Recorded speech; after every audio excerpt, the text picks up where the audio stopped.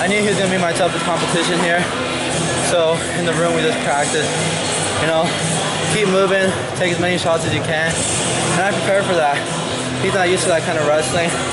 Take 100 shots, he gets tired. I'm still good. I'm used to it. So I just want to thank him for, you know, putting the pressure on me throughout practice to be able to do that.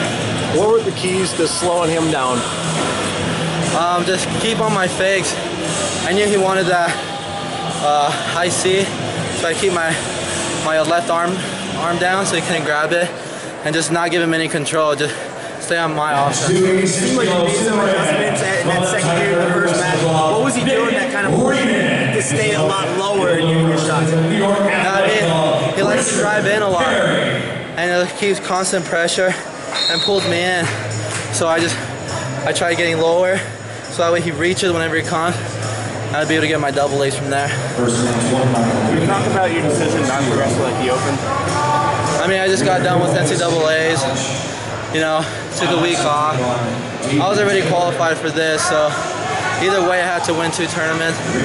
So it didn't make sense. I talked to my coaches. I said just win the challenge tournament and win the final X. So you're going to be facing a guy who does not give up a lot of points, and Dake, talk about that.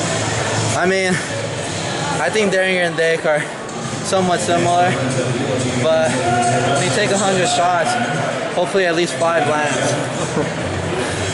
So what kind of adjustments did you make from the NCAA season to come out and get these wins out here in freestyle? I mean, I just love freestyle, man. I think it's my sport. So I just went to the wrestling room every day, you know, working on little things. I already knew my shots were there and everything.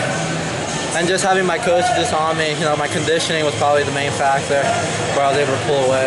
So you had some guys come into the room and help you out, some people fly in.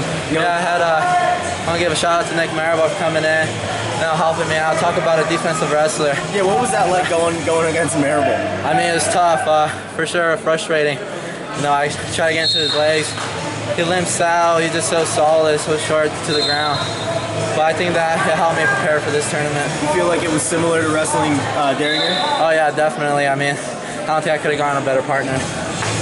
What did you do during your time off after NCAAs? Just relax, hang out at the pool in my apartment complex, you know, so not much, just, you know, relaxing my body because, you know, the NCAA tournament's brutal, so you just have to relax and recover. Is that hard to get away from wrestling?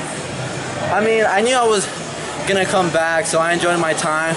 Try not to focus too much on wrestling because I knew it was gonna come back. I'm not gonna lose it. Congrats, we'll see you final X. Thank you.